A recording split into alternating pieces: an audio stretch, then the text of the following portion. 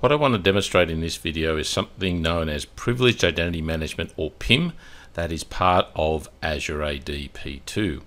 Now, the idea with PIM is it allows you to escalate a user to a predetermined role. So this means that you no longer need to have users with standing admin privileges. They can be escalated on demand and go through an approval process. So what I want to do is just take you through the very basics of that.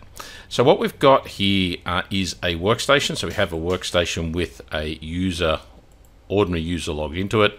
So if we go in here and try and go to the Microsoft 365 environment, you'll see thanks to the single sign-on, because it's an Azure AD join machine, that works, and that user can gain access to all of that information. Now, if they want to do something that requires admin privileges, in this case going to Defender for Cloud Apps, so if we click on that link, you'll see that they can't do that because they aren't of the right role. So they haven't got the appropriate role, an admin role, to basically go in and achieve that. So we can enable them to do this on demand with approval using PIM. So you'll find PIM in the Azure portal. So we go into the Azure portal. If you do a search for Privileged Identity Management, there it is there, and it will bring up a console that looks like this. So what we need to do here is we need to go down to assignments, and what we want to do is we want to create an assignment for this user. So we go in and add an assignment. We are going to select a role here. In this case, we'll just keep it simple and make them a global administrator. And then what we'll do here is we will select the members of that. So who is this going to apply to? In this case, it's only going to apply to a single user. All right, so there's our user there, director@ciaopslabs.com. So I'll select that, select that user. Okay, and go next. So now I get to choose whether that assignment is eligible or whether I want to actually make it active here. So I can make it active immediately and control of that so the user doesn't have to go through basically their own activation. But in this case, I'm just going to make them eligible and show you what the experience is like if they make the request to activate. You'll notice that I can assign this capability to activate on demand permanently, or I can do it between certain times and dates. So I'm going to select assign. So you'll see in a sec, once that assigns that role, we'll see that listed here in a sec, and you'll see that if we want to, we can then view any active assignments and any that expire. So as an administrator, we can create these eligible assignments, manage them, and view them. Now, the other thing I'm going to do here is I'm going to select the option for settings. So this is going to give us some more granular control over these individual settings. So I've set up the global administrator as I showed you. And now what we're going to do is go in and set some of the options here. So again, we're just going to go and edit these. Now we can vary the maximum amount of time that this assignment is allowed for. So it's set there to 4. So let's make that just 2 hours. You'll see that on activation, we can require them to go through MFA credentials. They also can be required to justify the reason for the activation. We can integrate it with ticketing information, and we can also set it for approvals. So what I've done here already is I've set up a member here. So the super user has to approve basically any of the requests that are made by users to use PIM. So we go next for assignments. All right, you'll see here that I can allow it to be eligible, allow permanent activation assignment if I want, active assignment, and again require MFA on active assignment and justification. Right, so this is when it's being assigned. So let me go to notifications here, and you'll see that all the default users are notified. You can uncheck them if you want. You can also add additional users if you want. So I'm going to select to update this. All right, so with that all in place, what I've got now is the capability for this user here called out to be able to go in and request activation to being a global administrator. When they do that, that request will go through to the super user, who then has to approve that request, and only after that will they be escalated to that level. So to see what the process is, again, the easiest way to do it is to go into the actual user. and let's go to the endpoint manager. That's probably the easiest way. They could go through privileged identity management inside the Azure portal, but I find it's easier to go into endpoint.microsoft.com. On the side here, the menu option you'll notice is tenant admin. Select that. In here you'll find Azure AD Privileged Identity Management. Let's select that. All right, so in here you'll see that you've got the options which look very similar to the admin area that we saw, but select My Roles. All right, and you'll see here that the eligible assignments for this user are the ability to be escalated to a global admin.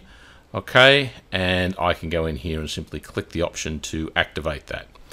Now when I do select this activation here, you'll see that there's our maximum time that we're allowing when we set this up. So let's change that to 1 and put in a justification for that. So let's go in and activate that. All right, so that'll take a moment or two to activate, and that request will then be sent through to any of the approvers for them to acknowledge that and accept or deny that. So if we now go over to the super user, so we're back in here as the super user looking at their email, what we will see shortly is an email from the environment here. So here it is here that's just arrived. So it's going to let us know that Robert Crane, who is the director account, has requested to be activated to a global administrator role. We've got all their details here, which we can go in and review if we want. So what we're going to do here is just select the link to approve or deny that request. So let's select that. All right, so you'll see that here is the request down here. Global administrator is the role. This is the requester, the time, the resource, and so on. You'll see here if you had the integration with the ticketing system, start time, end time. All right, so all I need to do to approve this is select that, and in this case go in and select approve. So I'm going to put in justification here as noted when I change the settings. I'm going to go in and confirm that. All right, so that has now been updated. That request has been approved. Let's go back over to our individual user now that activation has been approved. All right, so you'll see here if we go in and refresh this, so let's see if it updates for us automatically. What we will see shortly is that this has now been activated since it has been approved. All right, so it has been activated here, ready to go. Now, if we wanted to, as the user, we could deactivate this manually rather than waiting for the time to expire. I can't select that at the moment because it requires at least a 5-minute window after activation before you can deactivate it once you go through the approval process. So again, we could manually deactivate it rather than waiting for it to time out if we so chose. But you can see now that I should be a global administrator, which means that if I go back in to this Defender for Cloud Apps and refresh this, so let's go to the correct link. All right, so the original portal, rather than just refreshing the error, you'll see here that I can now get access. I can go in and I can look at any of the alerts here. All right, and I can go in and I can go in and adjust the policies, create policies, making adjustments. So I am basically a global administrator, allowing me to take care of what I need to do as that user for the period of time. Now you'll see here that is scheduled to expire at 9:41 p.m. Now if I do try and go deactivate like I showed you, this is sort of the experience. I can go in here and deactivate. You'll probably see that we come up with an error because we haven't spent 5 minutes with that role as yet. So after 5 minutes we'll be able to deactivate and go back to being a normal user. So again, what I've done here is I've used Privileged Identity Management, or PIM for short. What it's allowed me to basically go and do is to go in and set up the ability to escalate roles on demand. So what we did basically is we went into the roles, we chose a role, and we then assigned that role to a user. Now you can choose any of the roles that are available. Global Administrator is simply the one that I chose, and you can assign that to any individual user or group of user, and then you can nominate the period of time and what sort of authentication is required when they go through that approval process. You can also configure whether there is an additional approver once the end user requests that assignment. So they request the assignment, goes to an approver, and only then are they given access to the portal. So a very handy way to make sure that users don't end up with standing privileges that are really above what they need.